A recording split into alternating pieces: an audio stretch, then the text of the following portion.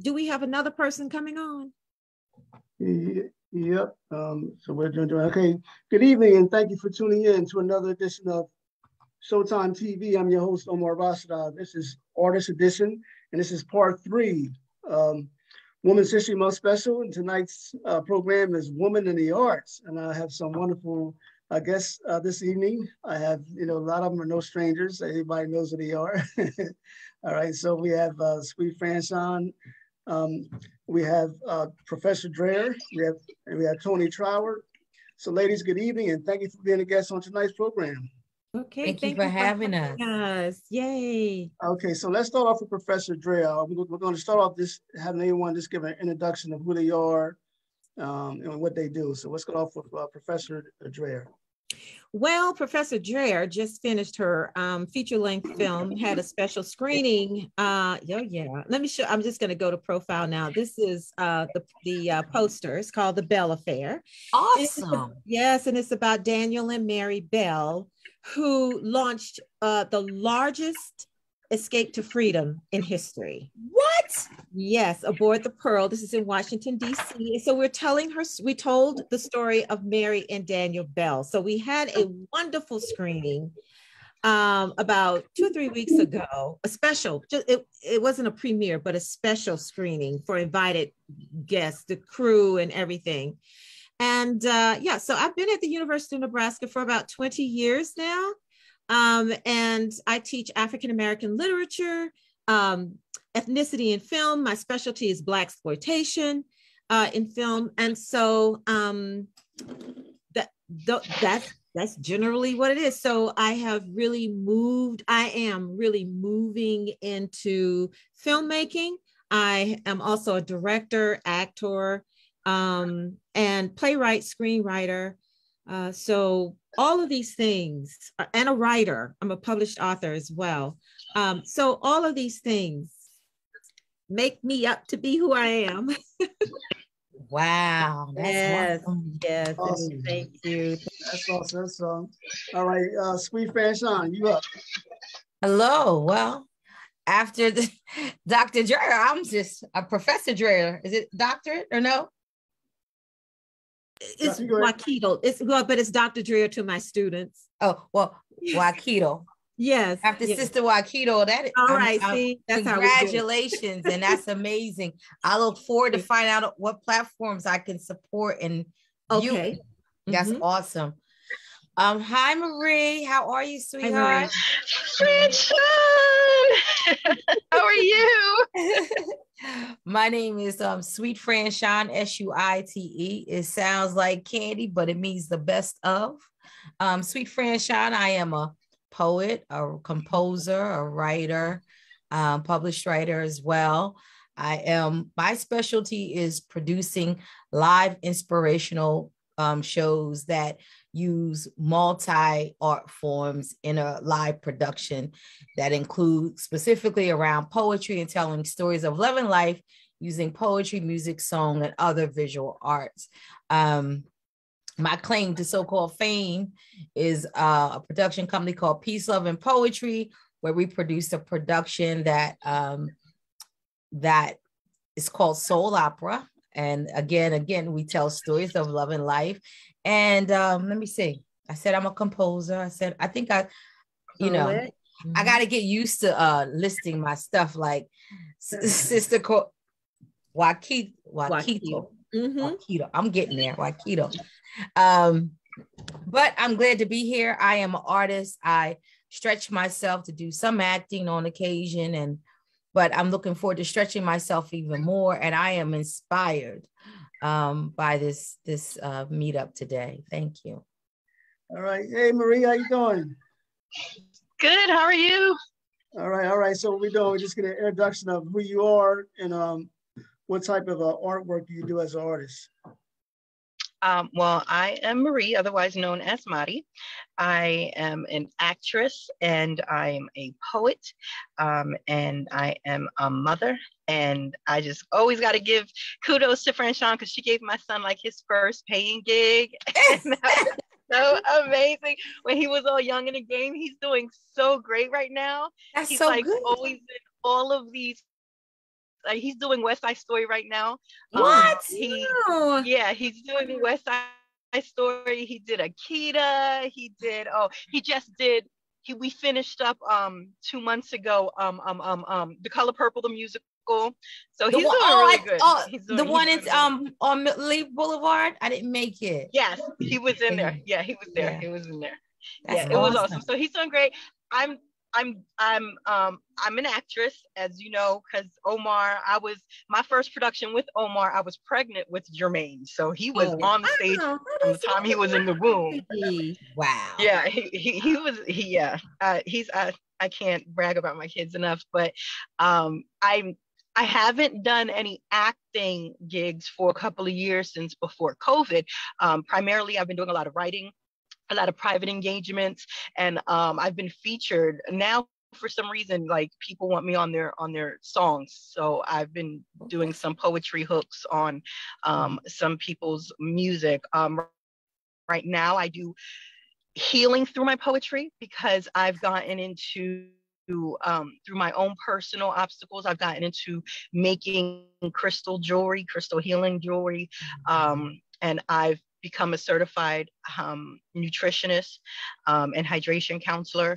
So I make holistic products and a lot of things like that. So I have a page that I'm starting to get up and going, and I really do a whole lot of meditation, but I'm bringing that all together with my poetry. So yeah, that's what I do. Give thanks. Go ahead. Look at you done grown all up, Miss Marie. Awesome, ladies. So I know me and Sweet Franchon go like way back. Right. I want to stick with Marie. I want to ask all three of you ladies. I'm going to start off with Marie. Okay. What made you want to become an artist? What made me not want to become an artist? It's just something that you know when it's in you. I always wrote since I can hold a pencil, but when I was in school, I loved the theater. You know, I was in New York. I loved the theater. When I came to Delaware, I was in the Upper Bound program, and the director there really pushed me. He really saw that I was talented, and we would go on trips, and he would always make sure we saw a play, and he would have me during the intermission go on the stage. And he's like, "You feel that? Who was your director? Who was your director? Who was your director, Marty? Was it Bullock? Were you there when Bullock was there? No. This was, I'm old. This was like in the 90s. Honey, I was in there in the late 80s. Okay. Oh, please. Hello. That's why I was like, it sounds like you were there when Bullock it was Mariko Tapper Taylor. Okay. No, it was Mariko Tapper Taylor and Dana Griffith. That's who it was. Dana Griffith, Mr. Dana Griffith. Yeah. That's who it was. Carried his legacy. That's awesome. I'm sorry. Exactly. Yeah. No, it was great. And I just knew, and I loved, I did not feel that we were represented in a great light. So I always wanted to be selective in roles that I chose. So it's always been a mission of mine to just make sure, and that's why I loved when you and I connected, Omar, just bringing a lot of positivity to the stage. Omar was before, I always say he's before Tyler Perry. He was the original Tyler Perry. Like, it was Omar. So yeah, I just always, it felt right to me. It felt right. I had a message to tell, and I loved saying it through theater. Awesome. Right. Okay. So Franchon, Sweet Franchon, why did you become an artist? What made you become an artist? Did you wake up one day and say, "I'm going to do it"? Born this way. Okay. Period. Right. Natural. Born this way. I've always been the most expressive. I've always done things totally different than anyone in my family.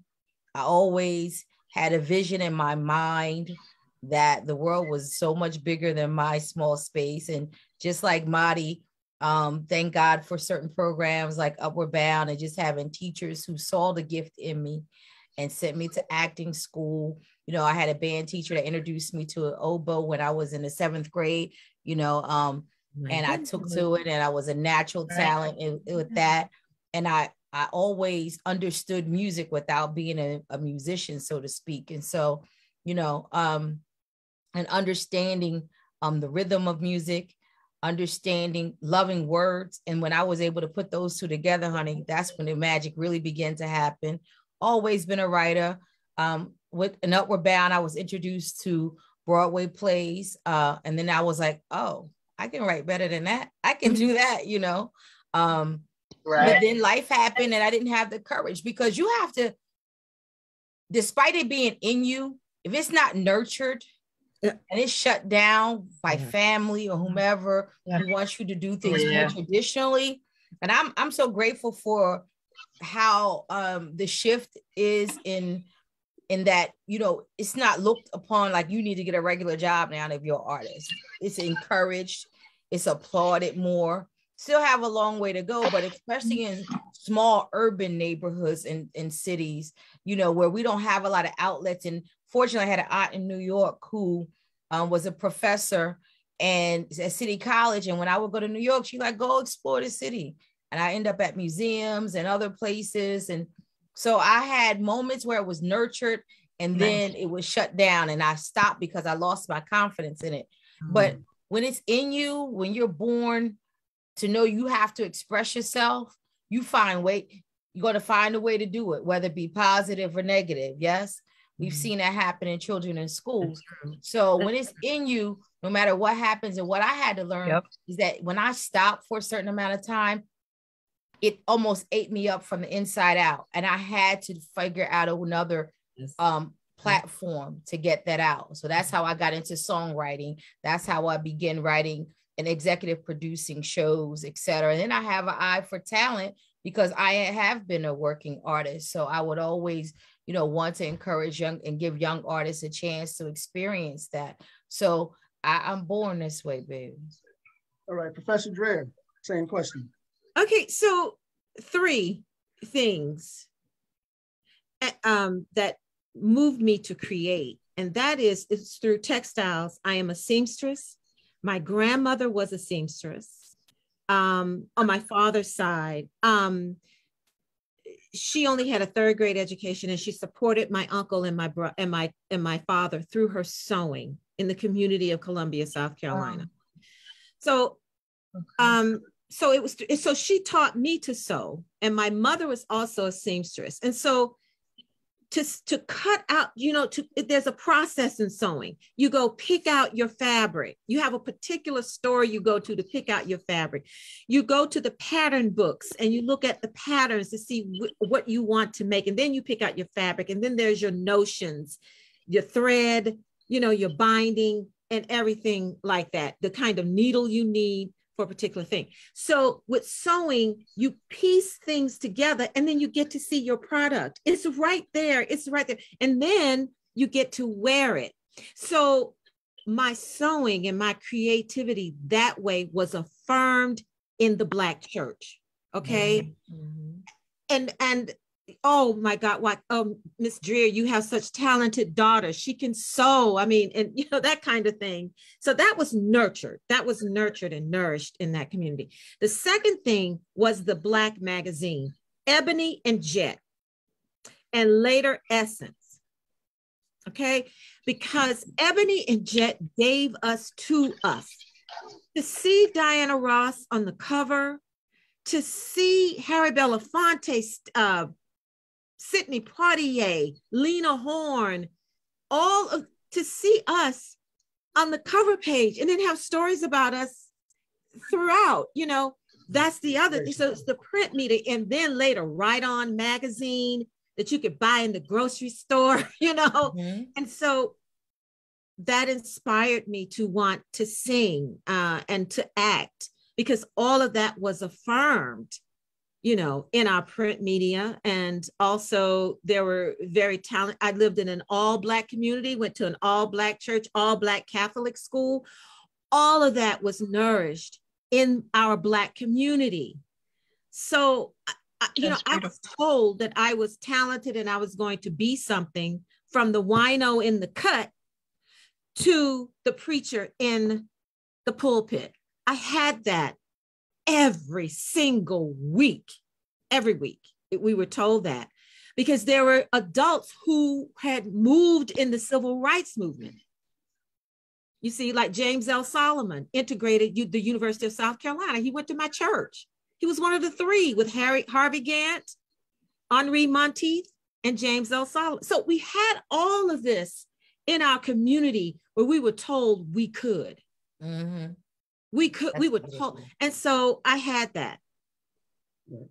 Yeah. You know, Professor Dreher, you mentioned the Ebony magazine, Jet, and Right On. And unfortunately, none of those magazines exist today. They all taken off the show. I mean, that's just so sad. So, you know, as Roland Martin was saying, you know, Black media is very significant, and we must have it. You know, and he was taken off TV One, but he keeps it going by showing his shows on social media, Facebook, YouTube, and other platforms. Yeah. So, man, so I just hope that maybe someday, you know, either those magazines come back or some new magazines come, you know, to keep it going. So all three of you are writers, whether it's plays or spoken words. So I want to start off with Professor Dreher, then move to Marie, then Sweet Franchon. When you write, are you writing real life stories or are you writing fictional stories? Both. Well, both. Because in my life, some of how I grew up and what I saw in my communities with the Black men and women, right? And let me add in Black Enterprise magazine too. I mean, see all of these Black men, these entrepreneurs, these millionaires, it was in that magazine as well. So I insert myself and my community into my writing. It has to be that, right?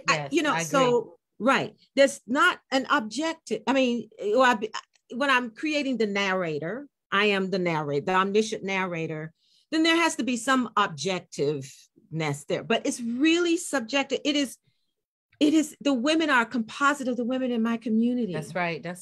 Right. The men are a composite of the men in my community, to include the wonderful, beautiful Black men in the civil rights movement. Mm-hmm. They were some of the most handsome men I have ever seen. And that was replicated in my community, right? So all of this is interpolated in my work, even if I'm writing scholastically. Mm. So my first book, Black Women Entertainers, dancing on the white page, Black women entertainers, writing autobiography. So let's just say my first chapter, Lena Horne, right? I'm writing about Lena Horne and her autobiography. Well, Lena Horne came into my life a particular way, and that was through Sanford and Son when she made her guest appearance. Mm-hmm. And my father commented on seeing Lena Horne. It's like, oh my God, Lena Horne. My mother stopped washing dishes and went in the living room to watch Lena Horne. I tell that whole story in the introduction to discussing Lena Horne. You know, so, and then I move on into my scholastic, you know, theories and the like. So that's what my writing does. I have to be included in it. The experiences I have to be authentic, validated in my work. Makes sense. Yes. Marie.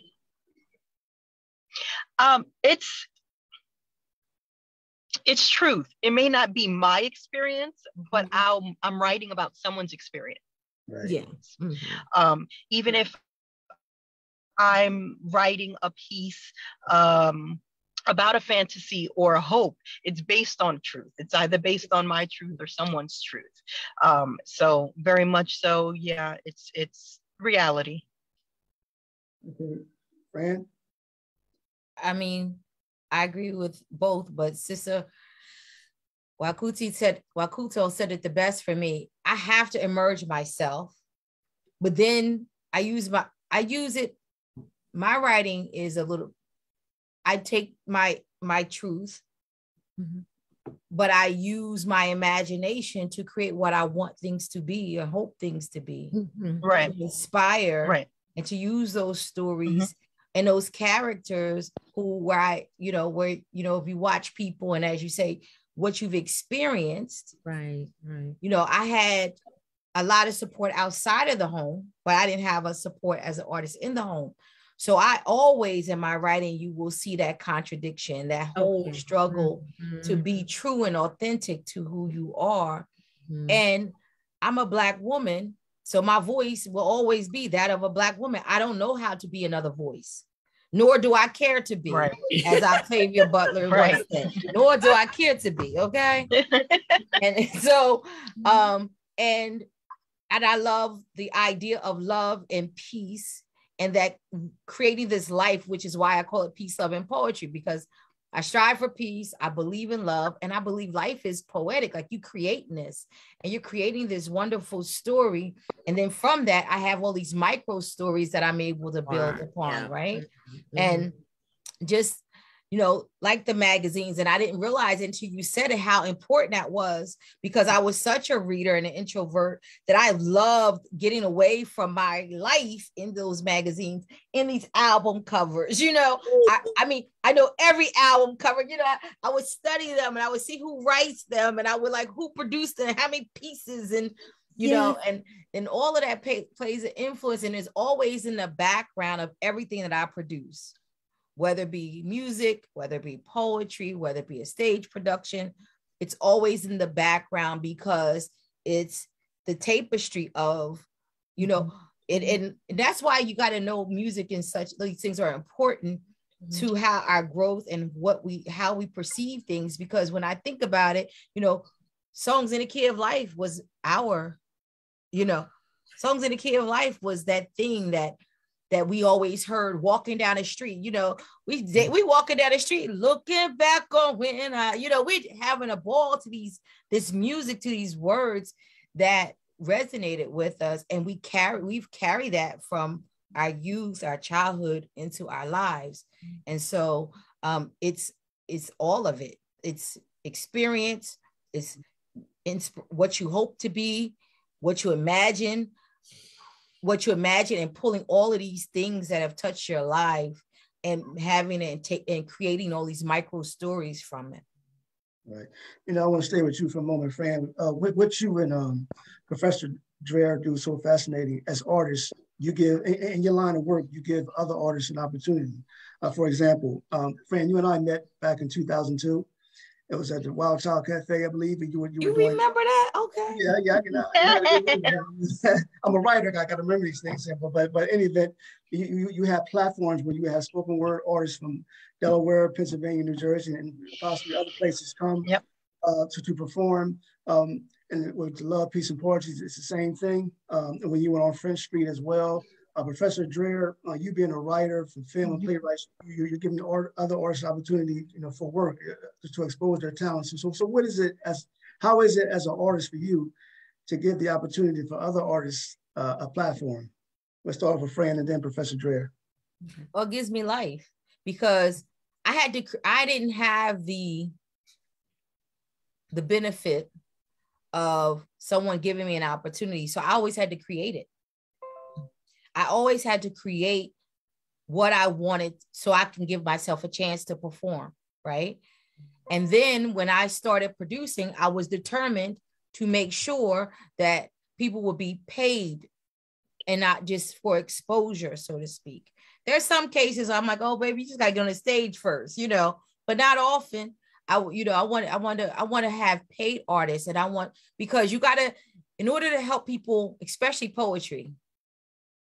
I was tired of the $5 shows and everybody want you to come pour your heart out for free.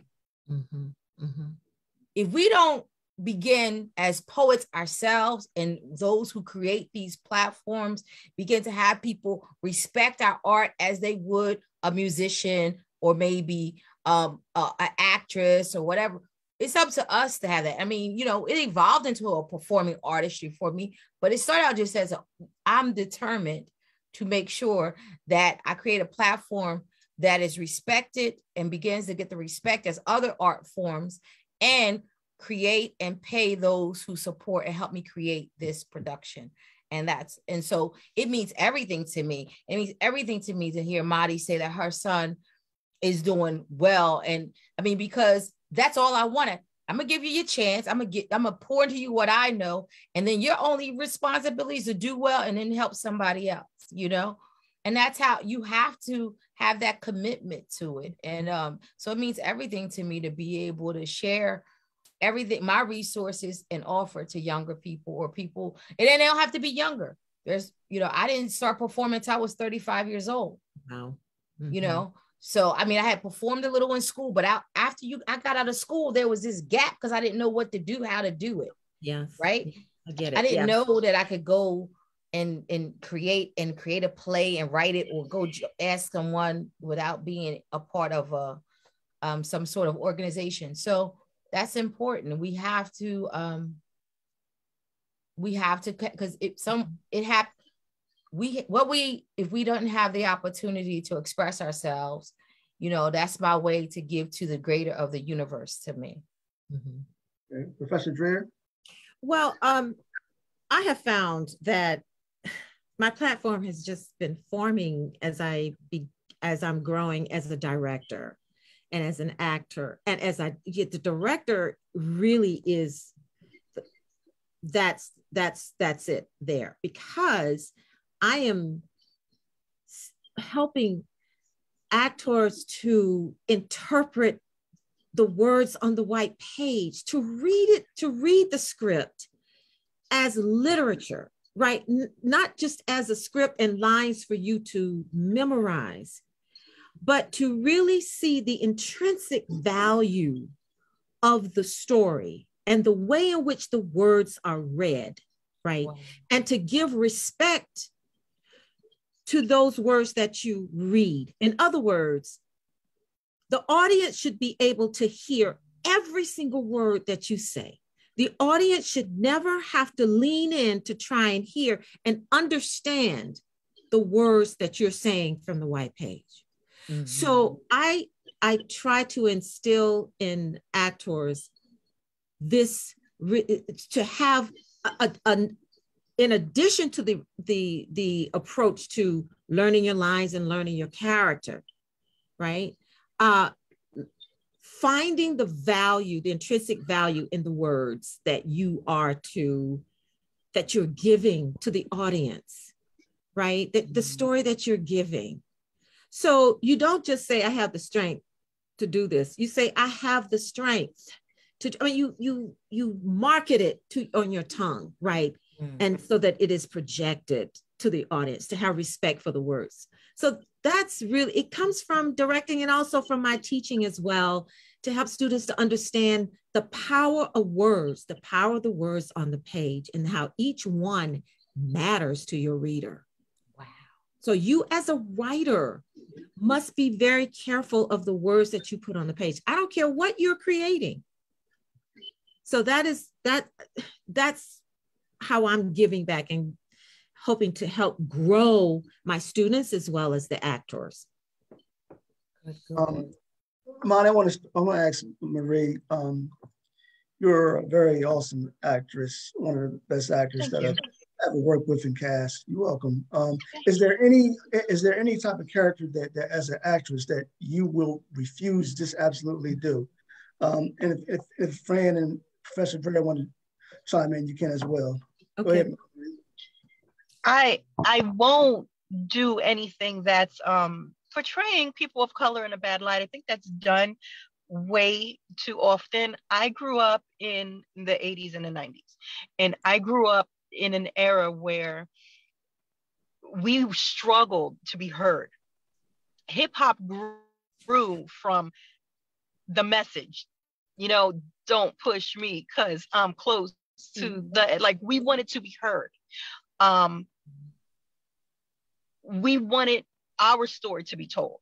I consider myself Afro-Latina. Everybody knows this. So when you talk about the ebony and the jet, like my family, that's what graced our coffee tables. You know, that was our opportunity to read the behind the scenes and get to know the actors and actresses and entertainers and the models and everything for real, in real life. Like, these are real people. And they're beautiful people. They're not the slaves that I see the story told so many times, or the maid that I see the story told so many times. And with the Hispanic culture, when you look at Telemundo and Univision, when you see just the pale, light-skinned, my mother's side of the family, both my mother and my dad's side of the family, straight from Puerto Rico, one is paler as pale, and the other one is darker as dark. So we come from such a broad spectrum of shades. And even my children, I laugh and say, we're the United Colors of Benetton. Because if anyone knows my children, I have every shade, from the blonde and the redhead to the dark and the like everything. So it's very, very important that even if we're portraying a struggle, we're not portraying a struggle in which the other person has to come and be the savior, if you know what I mean. There's nothing wrong with those type of stories, but that's all I see, and I'm really tired of that. So I'm at the age where I can be selective. I'm okay. I'm great being selective in the roles that I choose, and I won't choose a role in which it's just not the truth. And I personally, and this is artistic creativity. You had asked this question on a previous show, Omar. I won't do nude scenes. Not that there's anything wrong with that, but you're asking roles that I won't do. I've never been comfortable. I think it's because that's more of a film thing, and I love the theater. I'm not really into or interested in doing film. It's 100% theater. So yeah, that's my preference. Okay. And just a follow-up question, what is it like seeing your son on stage? It's amazing. It is so amazing. I mean, my children are all doing so well. Like Jai's in college and he's doing football. So I get to go to Moravian and I see him playing, and then I come back, and Jermaine's always like, and Jermaine, I'm a big part of his character development and everything. Every day it's, okay, Mom, we got to run these lines, or Mom, I'm really having a problem with my accent, because he doesn't speak Spanish. So he's playing Bernardo in West Side Story. So we're really trying to knock it out the park with this one, but it's amazing just going, and it is a community thing. I love all my family and friends coming out to see him, and all that support, and just I cry every time I see him on stage, and I'm just so freaking proud. It always brings tears to my eyes. And then I'll go back, and my Facebook timeline shows, oh, Jermaine's little first chorus concert when he was like 11, or when he took voice lessons and he was so frustrated. And it's just amazing watching him grow into the artist that he is. Franchon, you didn't know he goes to the University of Performing Arts. I did not know that. So he's like that's. Doing musical theater, he just took it and ran, and that's what he loves doing. And he loves dancing. He met up with a dance group out here, but they do dance classes in New York. So he drives, he's young, and he got nothing but time. So he'll go all the way to New York to take the dance class and come back. Like, he's living the life. It's amazing. It's great. It really is. Awesome. It's so awesome to see him grow into that. I'm so happy. You tell him I said it too. Okay, I'm so proud of him. I will, because he often asks about you. He does. I'm here. Right, Franchon, you and Professor Dreher, I guess you too, with Professor Dreher, in terms of, you mentioned earlier about being a producer, Franchon. What are the challenges of being a producer? Money. Got nothing else. Money. Yeah. But the good news is I found that being a creative, you got to be creative in all aspects. So it always works out. And one thing about being a producer, though, there's a creative financing piece, making sure you can finance a project. But as a creative, I don't really like spreadsheets and math and Excel sheets and budgets and all of that stuff. But it has strengthened that part of me, that weakness, in that, the first thing I ask them when they want to, I do a lot of artist development coaching, and they'll say, oh, I want to have this, I want to produce, I want to do this show. And I'm go, okay, what's your number? How much money you got? Well, how much is the event space? Well, here's a sample budget. And they told, I have seen them not do the show because they don't want to do that part. And, and being a producer who performs in her own productions, I'm not sure if Sister Wakito actually performs in her, when she directs, the other challenge is, you know, switching from producer to performer, you know, when to do that and when to, you got to go from that whole technical formal piece business side and switch it off and just allow yourself to be an artist and let the magic happen. So those are my two challenges with producing. Well, working on the two projects that I directed and co-wrote, well, the first one, now 11-minute short, I could put the link in the chat for you so you can take a look at that. So I wrote the 11-minute short and then co-wrote with the Bell Affair and directed it. I didn't have any producing, any duties at all. But my producer, Michael Burton, he was on the money with this.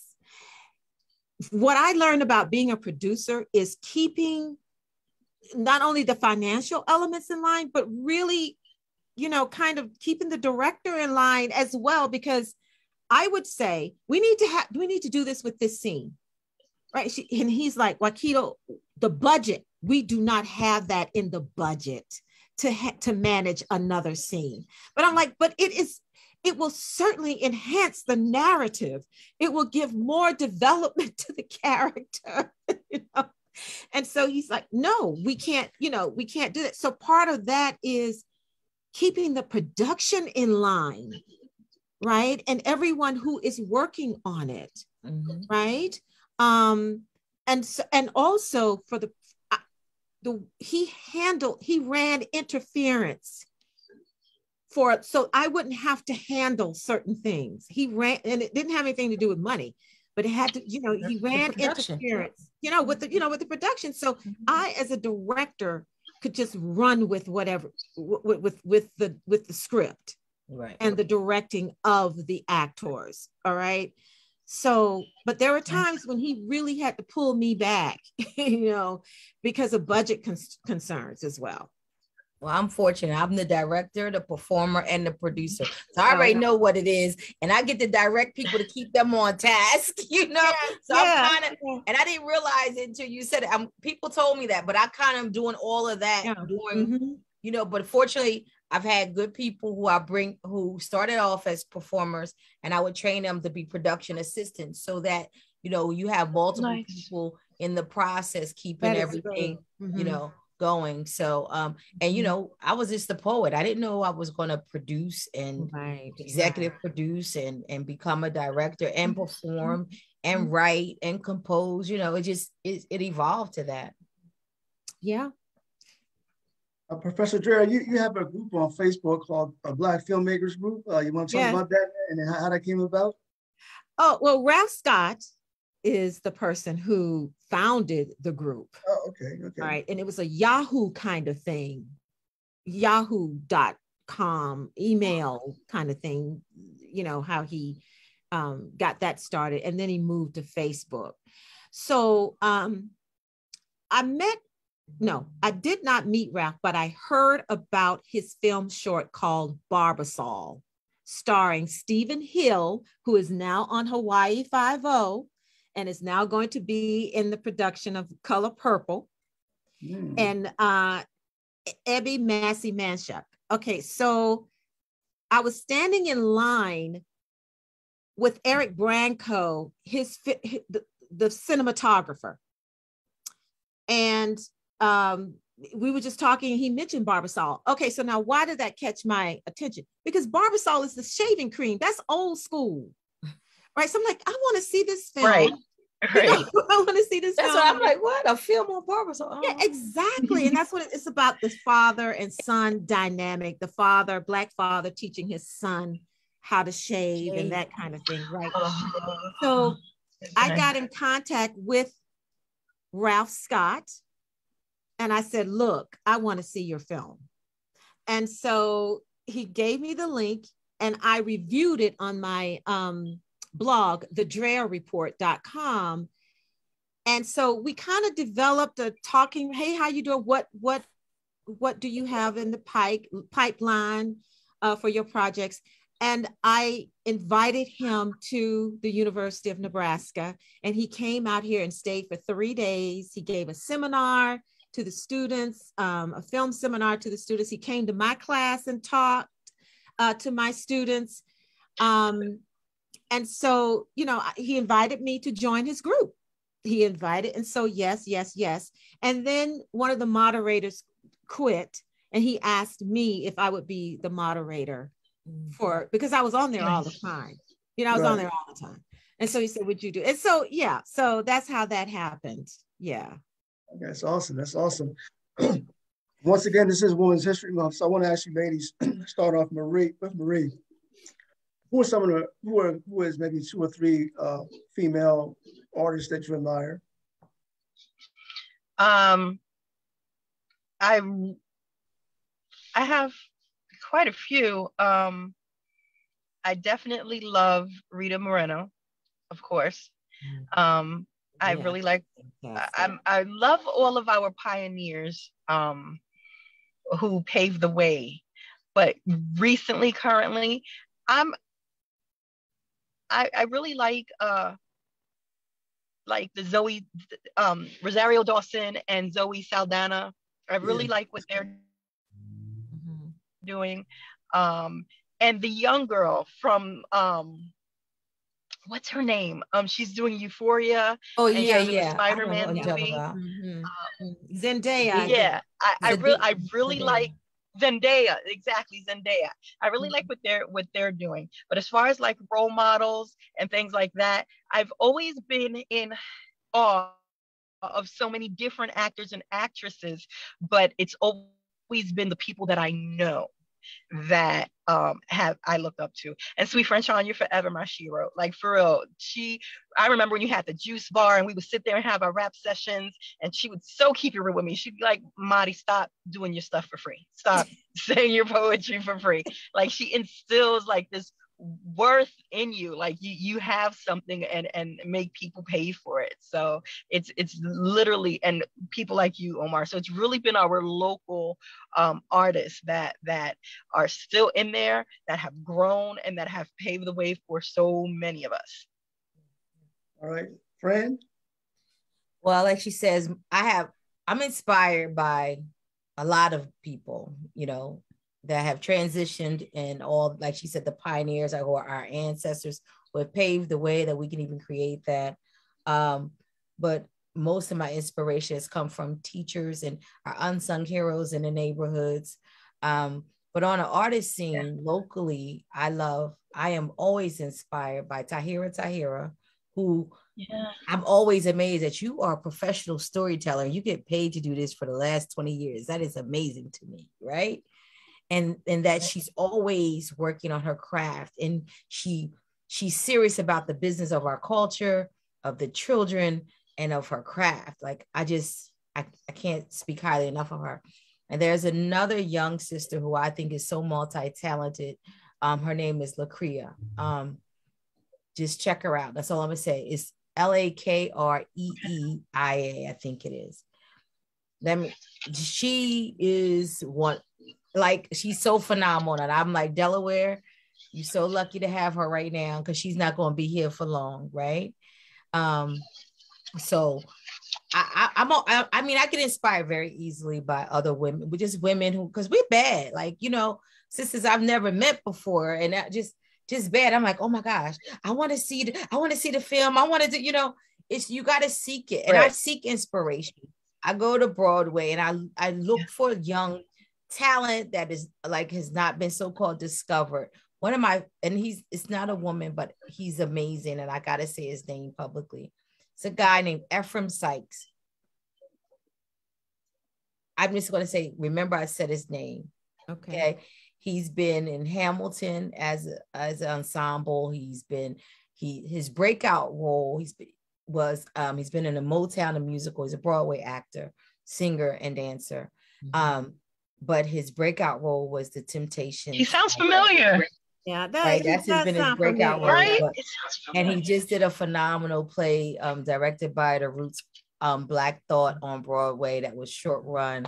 Like like I'm obsessed with his gift. Like I'm obsessed with his gift. And his sister, he and his sister from Florida, and they are just amazing. And they have scholarships, and they've created a scholarship fund for other young actors abroad, specifically theater and Broadway. And the Sykes brothers and sister, their family is phenomenal. And I think I know them in my head, right? So inspiration is everywhere, if you look for it. Yeah.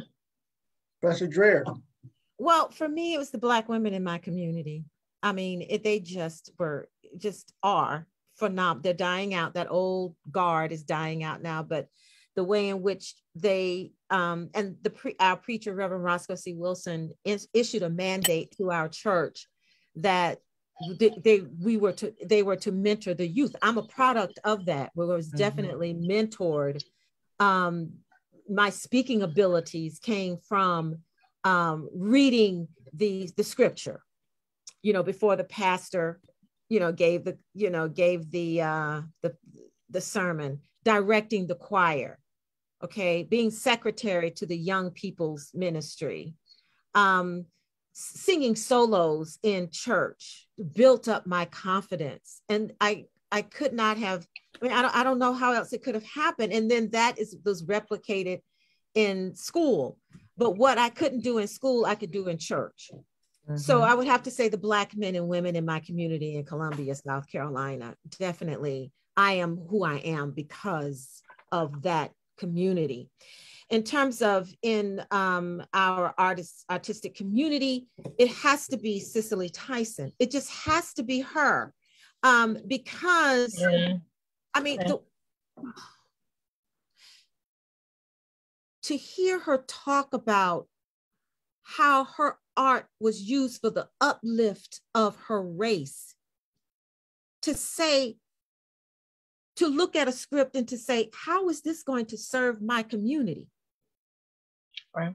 She talks about that, how she made the decision that what she was doing was for the uplift of her community. That is powerful.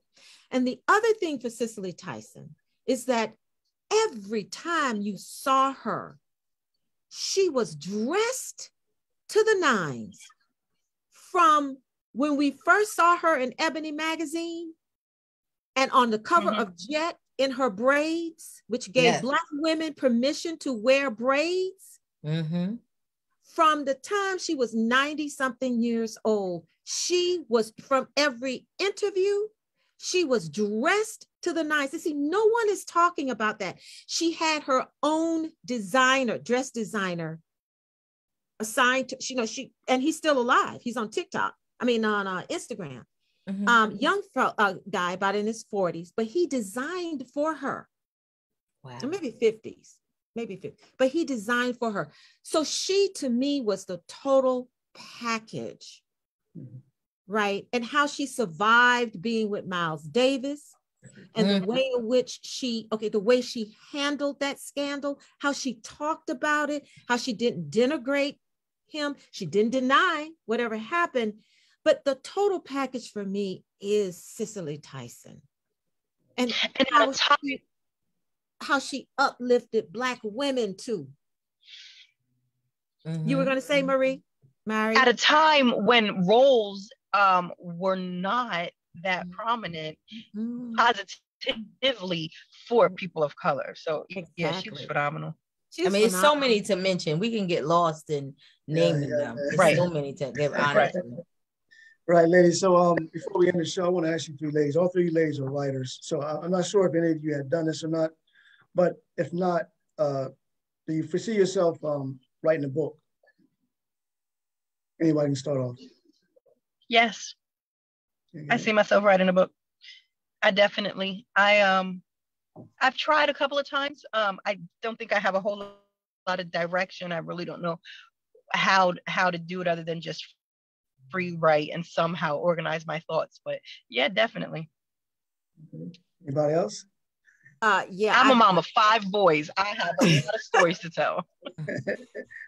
Yeah, I have not have to write, but I have a contract for my second book, so I'm writing. Yes. Oh, great. Yes. So I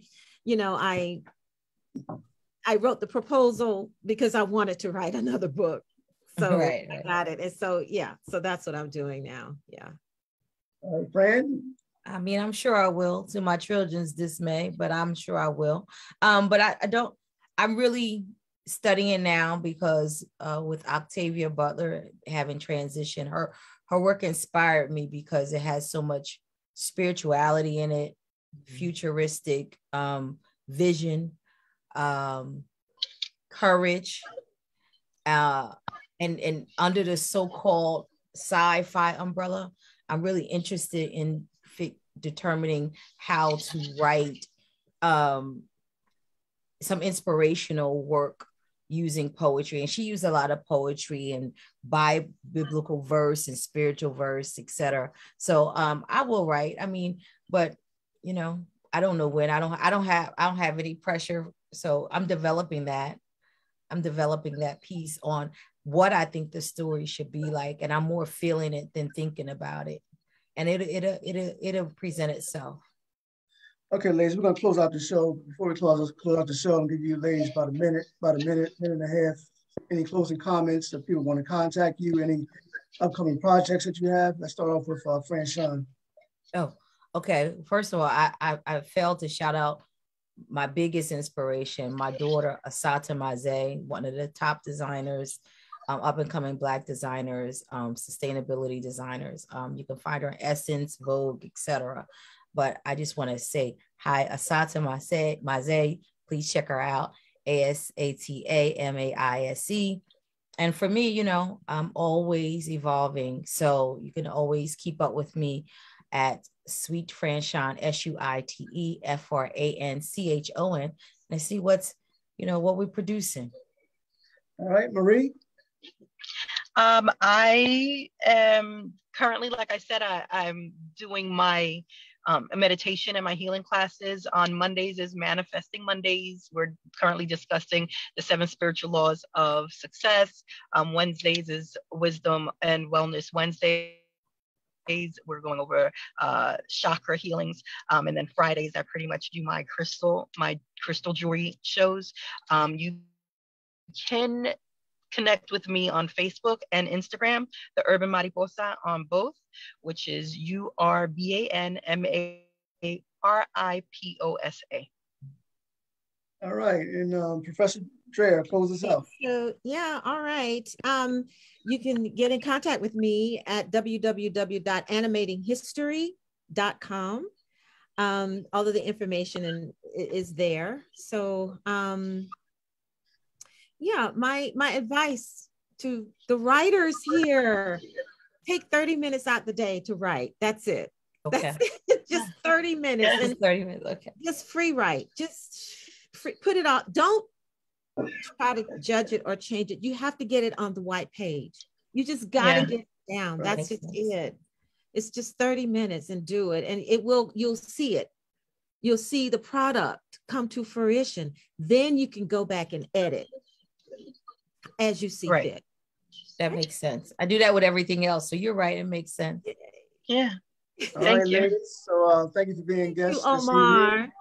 Thank you, Omar. Always. Okay, ladies, and let's check this out. I just got finished writing my latest play called 6 Black Men, so look out for it. Okay, then. Definitely. Okay. And to others, please like, subscribe, and share. Thank you for tuning in. Okay, God bless, ladies. Take care. Thank you. I'll be in touch, Doc. I'll be in touch. Okay. Yes, be in touch. Yes. Marty, you too. All right. Peace, Omar. Thank you. Okay, and congratulations, Marty, on your son. Thank you. Thank you. All right, ladies.